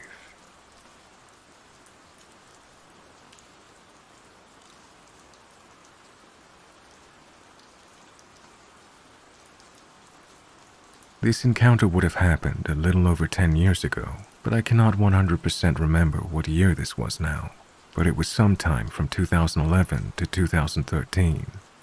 I'm a male, and I would have been about 26 to 27. At the time, I was frequently going out with my friends to bars and parties, and hanging out until pretty late most weekends. The friend's house that I usually hung out at was on a side street, just off of a main road where a lot of popular and crowded bars and restaurants were. You had to park on the street at his house, and during the weekend, when it was busy, it was pretty common to have to park a number of blocks away. The street closer to the bars was pretty nice, but if you went a few blocks in the opposite direction, it got a little sketchier at night. After a night of hanging out, I had to walk back to my car pretty late, which was parked a number of blocks away towards the slightly sketchier area. This was during the winter, so I was wearing some kind of heavy sweater or pullover and a beanie or knit hat. This detail is only important, as you couldn't really gather much idea about what I looked like from a distance in the dark, aside from my general height and build. There wasn't much through traffic as you got further away from the bars, and the roads were pretty dark without any streetlights. As I was walking down the sidewalk, a car started slowly creeping down the street, matching my pace as it pulled up beside me, and then stopped. The window of the car rolled down, and driving the car was an attractive young woman who said that I looked cold and that I should let her give me a ride to where I was going. She seemed very friendly. I indicated that I wasn't parked very far away and appreciated the offer, but I was just gonna keep walking. She then tried really hard to convince me to get in her car with her, since it was so cold. There was no small talk to establish any information about me to make sure I wasn't a weirdo, just asking me to get in the car pretty aggressively. Based on what I was wearing and how dark it was, there was no way she really could have had much idea about what I actually looked like to possibly find me attractive. And even if she did, I don't know many women who would pick up a male stranger after midnight when they're alone in their car. There were about 10 bars nearby she could have gone to if she just wanted to pick up a guy. There was no reason that I could think of that she would have to resort to driving around, offering to pick up strangers. She continued to drive alongside me and offered me a ride again, which I declined and kept going. I picked up my pace, and she eventually drove off. As soon as she was a few blocks away, I quickly got to my car and made sure there was nobody lurking around or close by. The whole scenario felt off, and it didn't make much sense to me. I asked my friend about it later, and all of the women agreed. They wouldn't offer a random guy a ride at nighttime in that kind of scenario, even if the guy looked like Ryan Gosling or Channing Tatum. My suspicion is that there was someone laid down in the back seat of the car, out of view with a weapon, waiting to rob anyone who accepted the ride. I couldn't really figure out any reason she would be offering rides like that to complete strangers in the middle of the night, as it would be very unsafe for her just to pick up random strangers. I just assumed there had to be something nefarious going on in that car, and I do wonder what would have happened if anyone just hopped in the car with her.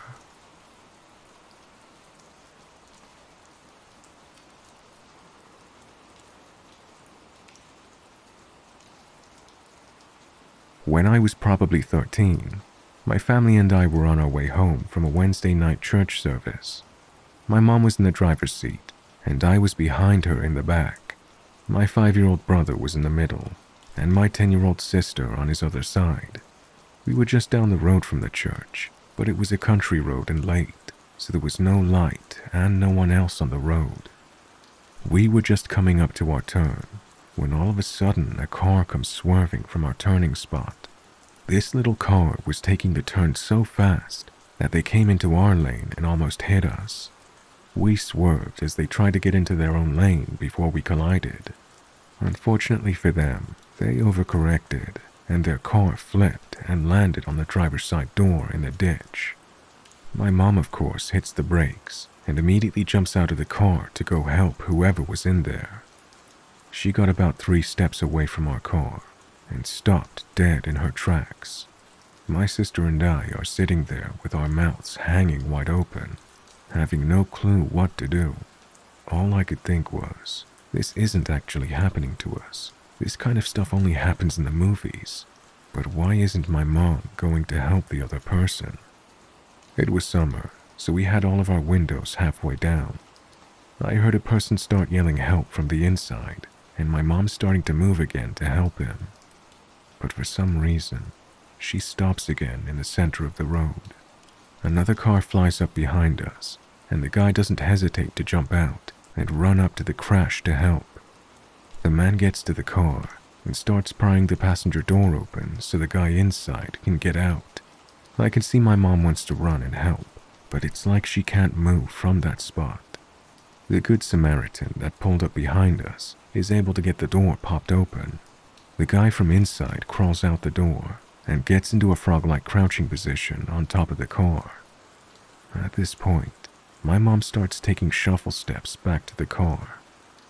When I look back at the guy, he has this crazy look on his face. He looks directly at our car and my mom, and launches himself off the top of the car and hits the guy who was helping him. He starts running for our car at the same time my mom turns around and runs for our car. He must have known he couldn't get there before my mom did, because he changed directions and moves to the car behind us. My mom jumps in and locks our doors, just as the guy jumps in the empty driver's seat of the car behind us. He slams on the gas before he even closed the door, and almost hits us taking off a second time. Next thing we know, the guy who was just carjacked runs up to my mom's window and starts screaming and knocking on the window. My mom is of course shaken and doesn't want to roll down the window, so she settles for cracking it so we can understand what he's saying. He's yelling, asking us to call 911 because his phone was in the car, along with his girlfriend. So of course my mom starts searching for a phone to call, but because she's so frantic from what just happened, she can't seem to find it. So I take a break from keeping my little brother and sister calm, and I dial 911 on my phone and hand it to her. While she's explaining what happened to the 911 operator, we hear a woman scream down the road. The man that was at our window takes off running, and a few minutes later comes back with a severely scraped up woman in his arms. That turned out to be his girlfriend. My mom unlocks the door at this point, and he sets her in the passenger seat while we waited for the cops. The girlfriend told us that he noticed her while he was speeding off, and he tried to hit her, but she scratched and punched at him, and while trying to plead with him to stop the car, he kept coming at her and finally rolled down the window and pushed her out going about 60. The cops finally showed up and talked to all of us to get our stories. While talking to one officer, he told my mom that the man had shot and killed a man behind some apartment complex. That's why he was driving so fast and trying to get away. When we finally got home, we were all told to go to bed, but of course I wouldn't be able to sleep that night, so I went downstairs to talk to my mom. I worked up the courage to ask her why she stopped running to the car when the other guy didn't. She told me that she had such a strong feeling that she should stay in the car with us, that it was almost like she could hear it. When she heard him start yelling for help, she ran to help again, but just like the last time, she got the overwhelming feeling not to go to the car. To this day, I wonder what would have happened if my mom hadn't listened to that feeling. The man could have easily overpowered her and gotten to the car if she'd been any further away. I should also mention that the man was caught that night trying to steal a new car. He had already ditched the car he stole from behind us, so the thing that really helped him get convicted was when the woman was fighting him off, she grabbed the wrap off of his head before falling out. She didn't know she did until the police got there and found it by where she was pushed. He did go to jail, but I was never informed of how long or anything else, and honestly, I never cared to ask.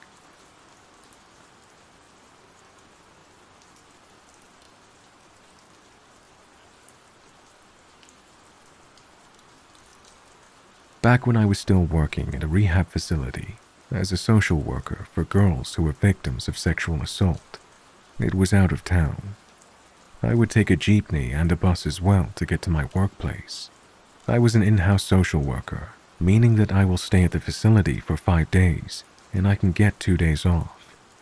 My shift is Saturday to Wednesday, meaning that I can go back home Wednesday evening and return to the rehab facility Friday evening.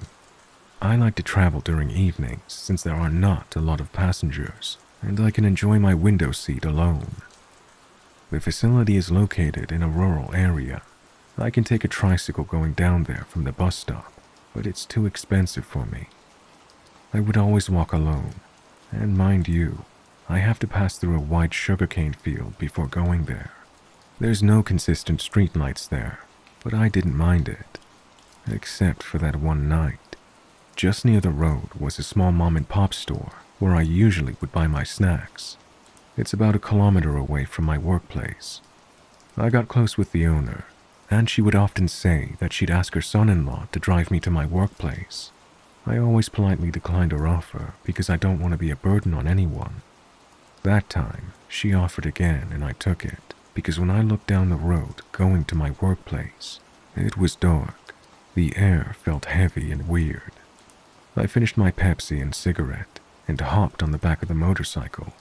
When we reached the middle part, there were 5 to 7 drunk men talking in the middle of the road, and they saw us coming. One of the men said, "Miss, come down and talk to us." I got scared and he walked closer. The woman's son-in-law instantly accelerated his motorcycle as fast as he could, and some of the men chased us while calling after me. Thank God they were not able to keep up. If I didn't trust my instincts, I don't know what would have happened to me that night.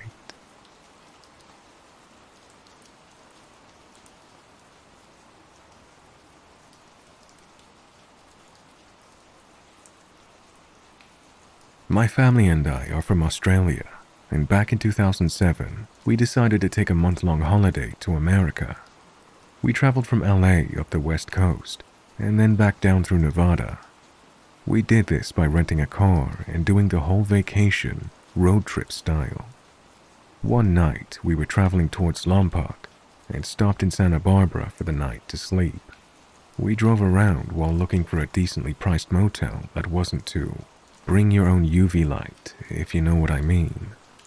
My mom and dad found a place that looked okay, and they went inside to inquire about the price of a room for the night, while my sister and I stayed in the car and listened to music on our iPods. We were bopping along to the Frey album I'd bought that day when my sister removed her headphones and said, "Look at Mom.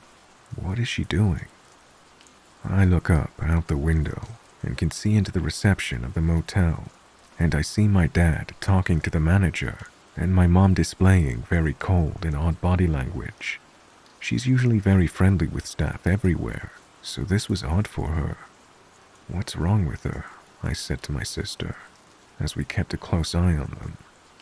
My mom was standing behind my dad with her arms crossed and looking around the place as if she was on guard for something, as if her hypervigilant senses had kicked in.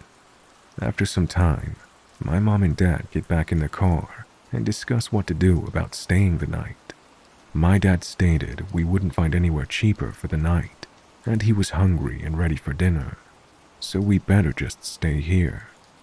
Plus, it was the last room available, so we would have to make a quick decision.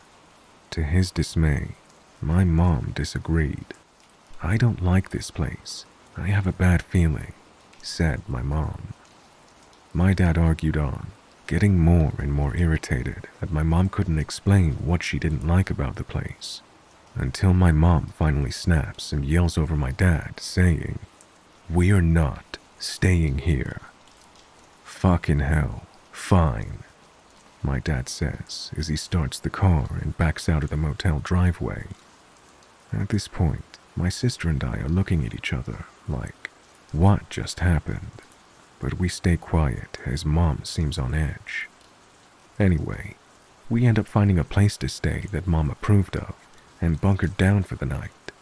In the morning, we're all bustling around the motel room getting ready for the day when my dad turns up the TV to hear a news story about a shooting at the motel my mom didn't want to stay at.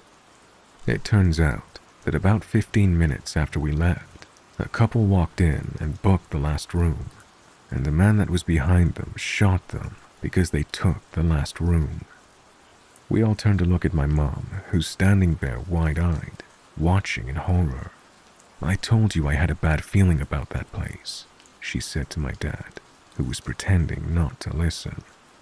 The moral of the story is, always trust your gut, or better, your mom's gut.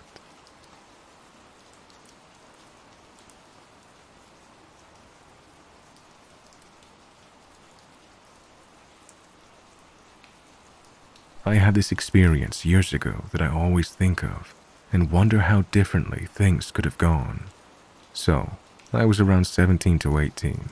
I'd gone with a friend to a pub that wasn't so bothered with checking IDs, so we had quite a few drinks. We left when the pub closed and I walked my friend home. I was supposed to be staying at my sister's house to babysit for her the next day. I'd missed the last bus, so I decided to walk. This was a 4-hour walk that I'd done plenty of times before during the day, and it didn't even occur to me that a girl wandering around on her own in the middle of the night was a dumb move. So, I'm walking, and most of the route is through residential areas, some petrol stations and closed shops, that kind of thing. Around 3 hours or so into this walk, there's a 30-minute or so gap between one housing estate and the next, which is just country lane with fields either side. I know this country lane is coming up, and as I'm getting closer and the alcohol has worn off, I'm starting to think I'd made a stupid decision. The roads had been pretty quiet, and by now, it was probably around 3:30 a.m. A white car drove past me, heading towards the country lane, but I didn't really think much of it. About a minute later, the same car drives back in the opposite direction, slowing down as it passed me. All of the windows were tinted, so I couldn't see who was inside. The car turned around further back and passed me again, heading back into the country lane area. And I thought, oh shit. I was coming to the end of the housing estate and closer to the country lane, so I darted off to my right into the housing estate and waited out of sight for what felt like forever. But looking back, it probably wasn't very long. I heard a car pass by a few times, and then all went quiet. I thought it was probably safe to continue now. I came out of the housing estate, looked about, and couldn't see anyone around, so I continued my journey. About 5 minutes or so into the quiet lane, the same white car drove past me from behind and parked up a little way ahead in a lay-by on my side of the road. I slowed my pace and started to panic. I didn't want to turn around because then the car would be behind me, and that thought scared me even more. I couldn't cross over because there was no footpath on the other side of the road, so I'm just slowing my walking towards this white car, getting more and more scared. Just then, a taxi pulled up next to me, and the driver wound down his window and asked if I wanted a lift home. I was already panicking, and almost screamed at him that I don't get into cars with strangers. He said he had a daughter about my age, and he wouldn't want her out at this time. I looked at the taxi, looked at the white car, and just ran and jumped into the taxi. As we drove off, I looked back and saw the white car speed off in the other direction. The taxi driver dropped me off at my sister's house. I always think back and think firstly, how can I be so stupid? Secondly, what would have happened if that taxi driver hadn't stopped?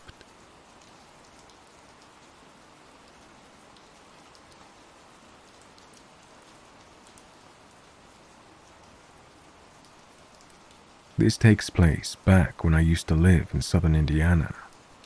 It was a weekend night, and my best friend and I were coming home after our graveyard shift at a local waffle joint. She decided to get her dog from her house so we could stay at my place for the night. So we start heading out into the country where I live, and to get to my house, there's a long, narrow dirt road you have to go down.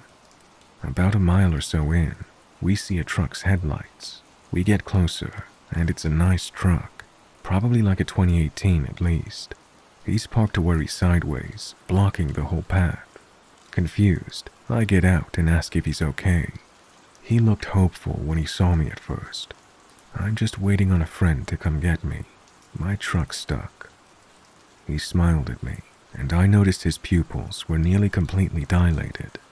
He looks back to my car and sees that I have someone with me, and he looks at the dog sticking his head out of the window. His smile fades. He says, "Pit bulls are mean and nasty." He quickly turns around and gets back in his truck. I go back to my friend and I'm like, "Put this shit in reverse and use whatever hood race skills you have to get us out of here." So we take my poor 95 Caddy that really shouldn't be driving on a dirt road anyway, and back all the way up down that road and get back to the main road. Relieved, we take a different road home.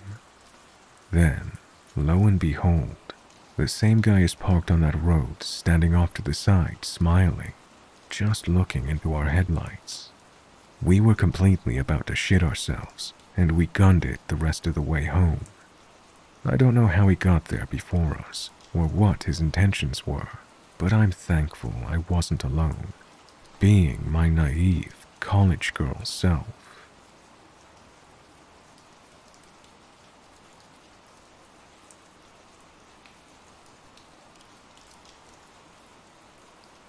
Back when I was 18 to 19 years old, I was house-sitting with a girl I was studying with. The family we were house-sitting for went to the same church as her, but I didn't really know them well myself. It was more to keep her company in a huge house. This was 1997, when the average teen like me didn't have a cell phone. During the week that we were house-sitting, it was a short break in the school calendar, which is why this family was away, and why the streets in the area were quieter than usual. My apartment as well as the house we sat for was not far from the university. My apartment was actually a 3-minute walk from it, and the house a further 5 minutes by car. So being a student neighborhood, it was particularly quiet this week. The first weird thing that happened the week I was at this house was that I dreamed I was driving through a dark forest on a windy, hilly dirt road, with no lights anywhere except for those from my car's headlights. As I started to go down a hill, the headlights suddenly cut out and everything went dark. The car slowed down to a stop and died. I woke up. In the morning, I went out to my car and it wouldn't start. It had been working perfectly the day before. I had to call a guy to come fix it. It was the starter motor.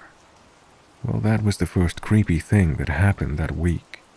A day or two later, it was Friday. I planned on driving back home to my parents, who lived in a smaller town about 45 minutes away. I packed up my stuff at the big house and was going to head over to my apartment to collect whatever else I needed for the weekend. The trip between the house and the apartment was, as I mentioned, only 5 or so minutes away. Since it was winter, it was dark by the time I left at around 7 p.m. As I was driving from the house, I noticed in my rearview mirror the headlights of a car behind me, tailing me really close. When I turned, it turned. Back then I was cautious, but not overly so. Cautious enough to notice in such a short distance that something weird was going on behind me. But then when I pulled up to a traffic light, it wasn't there anymore. Relief. Short-lived though. The car was now beside me. I looked to my right, and there was a man inside, alone, smiling at me, slightly maniacally. I also thought, well, he's in the lane to turn right, so I'm all good. I pulled off, and the headlights were behind me again. So close, I could barely see them over the back of my car. What an ass, I thought. Who drives like that? Thank goodness my turn is coming up on the left soon. After another minute or two of this tailgating, I slowed down, strategically didn't indicate, and made a sudden sharp left into my driveway, opened the automatic gates and shot inside. The gates closed behind me. Yay, the drama was over. I gathered a few things from the car to take up with me, and noticed on my way over to the stairwell that there was a man at the gate that had just closed behind me. He was still on the other side, and I was at the far end of the parking lot, but I could make out it was the guy from the tailgating car. He was jumping up and down, shaking the gate with absolute rage. Well, I was safely on this side, so I wasn't completely gripped with fear. And besides, there was a group of students making a noise nearby, arriving for a party or something. I headed to the stairs and started going from the basement/ground level to the first floor. Rounding the stairs on the first floor, I noticed someone running across the parking lot towards the staircase. In hindsight, I still can't fathom why I didn't put 2 and 2 together. I guess it's because I subconsciously knew that there was a group being let in through the pedestrian gate. As I was rounding the staircase between the second and third floors, someone suddenly touched me. I spun around. It was the guy. He'd slipped in as part of the small crowd. He said something. I said something sassy back and told him to fuck off. Then I turned my back on him to continue up the stairs. I lived on the third and last floor. He grabbed me from behind, held my back against his chest, with his left arm around my neck. I felt something being held against my right side. Shit, a knife. He led me down. I remember thinking that the light was broken on the bottom level. This can't end well. But I was calm. I resisted slightly. He tightened his grip. I felt like I wasn't getting enough oxygen. I started to become a dead weight. He started to drop me. I was groin level. I elbowed. It connected. He dropped me but spun around to face me. He ripped the front of my button-down top, then he stopped. He looked at someone behind me, someone taller than him. His eyes went wide. He turned and ran. I screamed. Then I too turned around to see who'd come to help. There was no one there. But people came out of their apartments after that. The police were called. This was the second time they were there that night. I didn't know.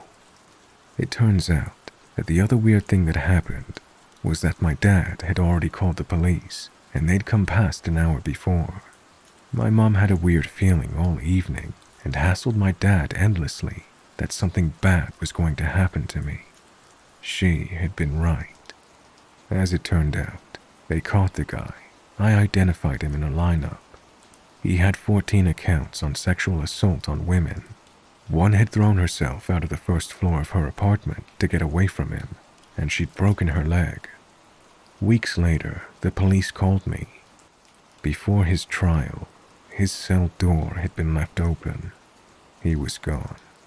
Apparently, it was an inside job.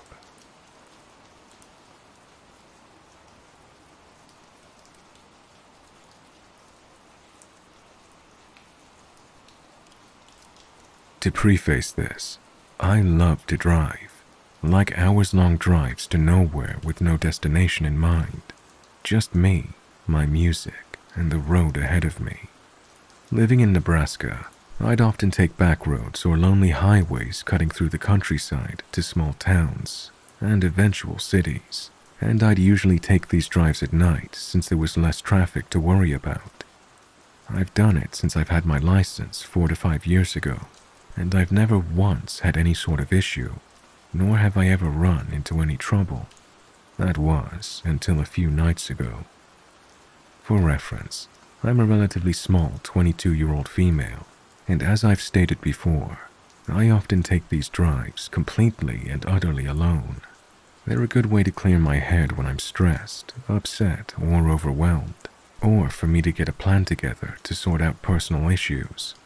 I've also done these long and lonely drives to get away from the toxicity of my household when I used to live with my parents as a mean of coping with their alcoholism.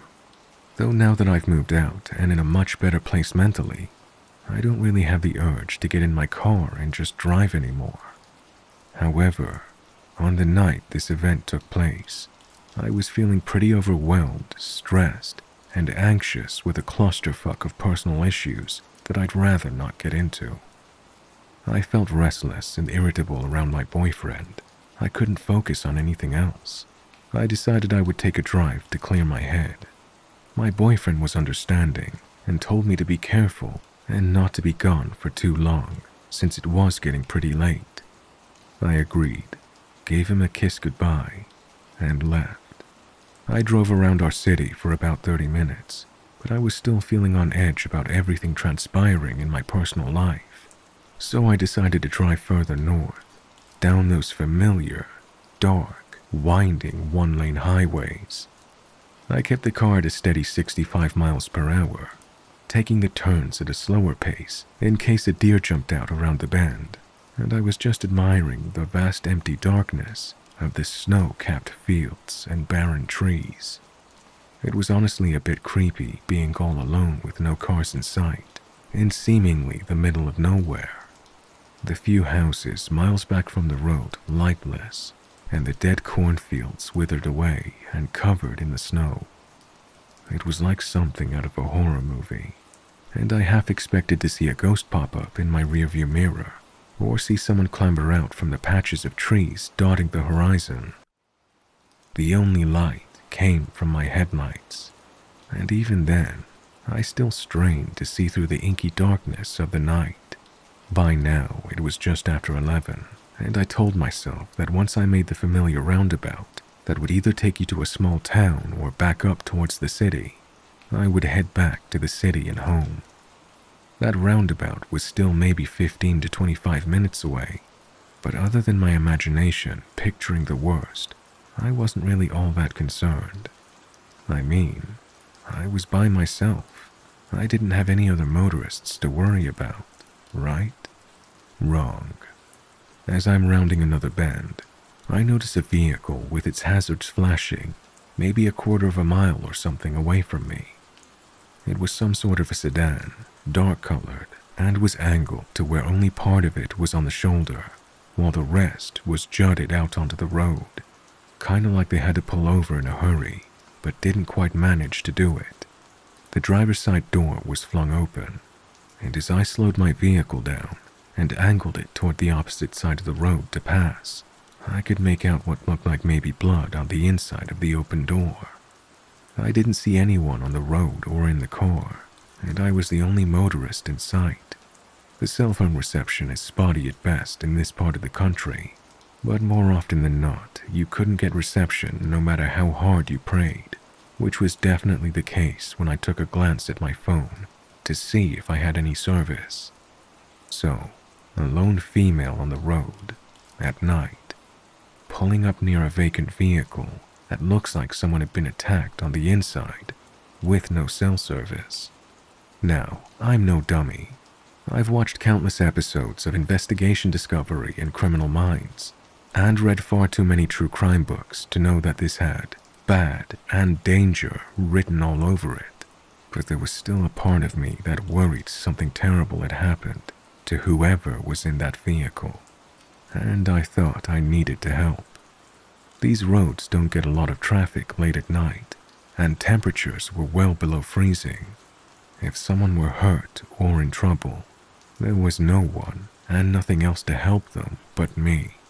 Still, I erred on the side of caution. I was still driving my car, though a bit more slowly, and as I approached the vehicle, I rolled down my passenger window a bit, shut off the music, and called out, "Hey, anyone there? Are you okay?" I didn't hear a response. I worried they were passed out somewhere, but I wasn't about to get out and look for them. I told myself I'd call out one last time, and if I didn't hear anything, I would leave, and the moment there was reception, I'd call it in. And if I did hear someone, well, I figured out my next course of action then. So, again I shout, "Hey, what happened? Are you okay?" There was silence for a beat, and then I heard rustling in the shadow of the trees, followed by a gruff voice saying, "Yeah." I was relieved at first and was about to say something in response, or possibly even stop my car and get out, when I noticed three things nearly simultaneously. As I inched my way past the front of the sedan, I noticed there was no damage to the hood or anywhere else on the vehicle, which I found to be strange considering the blood on the inside of the door. In my rearview mirror, I caught a glance of someone coming out from behind the sedan, and they were making their way towards my car, fast. The person did not have any blood on them or appeared injured in any way. They were wearing a mask, not like the face mask for the pandemic or a ski mask or anything normal, but one of those masks you would see in the Purge movies, and they were holding something in their hand. I don't know what it was. I couldn't get a good look, but from its length and shape, my guess was maybe a tire iron or a crowbar or something. I don't need to tell you that I slammed on the gas the moment I noticed those things and drove like a bat out of hell, my heart thundering in my chest and my entire body shaking. My window was still rolled down in my haste, and the music was still shut off, so I could very clearly hear someone, definitely a man, shouting at me, though I had no clue what they were saying. I just knew I had to get out of there immediately. I stole one last look in my rearview mirror as I drove away, mostly to see if they were getting in their sedan to follow and chase me, or if they'd stopped. The man with the weapon was still standing in the middle of the road, watching me, and right before I looked away from the mirror, I saw a second man emerge from the trees that had been rustling earlier, also wearing one of those creepy masks, and no trace of blood on him. I probably broke every law for speeding that night, but I wanted to get as far away from those men as possible. As soon as I made it to the roundabout, I turned towards town, parked in the Walmart parking lot that thankfully still had cars from who I assumed were workers closing up shop, and proceeded to have a full-on meltdown. When I could pull myself together, I called one of my friends, T, who was a police officer, to tell him what happened and what I should do. He was concerned for me, and after asking if I was okay, where I was, Did they follow me and stuff like that. He told me since it was out of city limits, he couldn't do much on his end, but he could get in contact with the local police and sheriff in that jurisdiction to take my statement and check it out. I agreed, thanked him, and while I waited for the police to show up, I called my boyfriend. Through the hysterical sobs and panic, I managed to tell him what happened not even 10 or so minutes ago. He was, as you can imagine, really freaked out for my safety and wanted me to either come home immediately or drive down himself to take me home. I told him the police were on their way to take my statement, so I couldn't leave and that I was okay. But I stayed on the phone with him until I saw the familiar police cruisers pulling into the lot. I gave the police my statement, and they assured me they would go back to the spot I told them the sedan had been to take a look and that they would try to catch the guys who did it. Though, with no cameras and no description of the men, I wasn't sure they'd be able to. I didn't even get the license plate, though at the time of my panic, the thought never came to mind until the police were asking if I got it. All they had to go off of was a dark-colored sedan and 2 guys with masks. After I gave my statement, I went home and stayed curled up close to my boyfriend the whole night, listening to every sound the house made, in fear it would be those guys arriving any minute to finish whatever it was they started. Since the incident, I haven't heard back from the police about whether or not they have any leads, and I'm not sure they ever will. I'm just thankful I'm still here, and that I didn't stop my car or get out. I'm not sure what would have become of me if I had. I still have so many questions that have no answers. What were they doing? Why? Was that blood on the inside of the car, or just a ruse to get more attention? If it was really blood, did they hurt someone else? What would have happened to me if I'd stopped my car? Needless to say, I won't be going on any more late-night drives to anywhere, and I hope I never cross paths with those freaks again.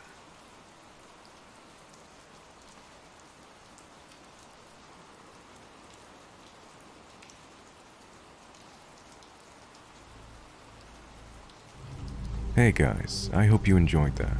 If you have a scary story of your own to share and you would like me to feature it on the channel, please send it to the email in the description.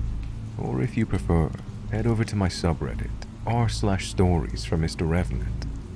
It's the stories that keep the channel going. Thank you all for listening, and thank you to my channel members and patrons.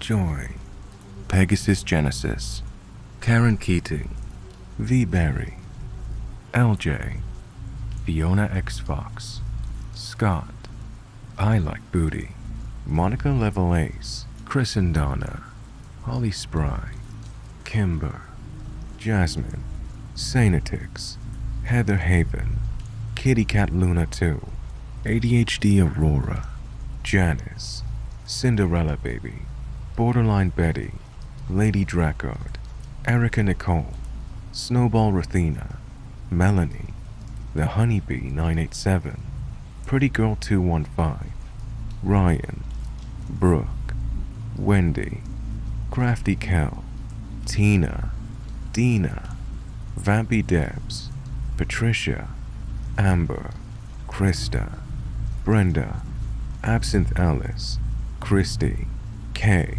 Spider's Web, Ooh La La Andrea, Sue, Monique, Sean Gorman, Emma Lisa, Sigma Cube X, Greg, Chelsea, Amanda Jane, Sam, Zeb Tepe, Sarah C., Austin, Tegan, Lil Smart, Jenny, Gabrielle, Fire05, Sarah P., James Gargano, Gemma Allen, and Alex.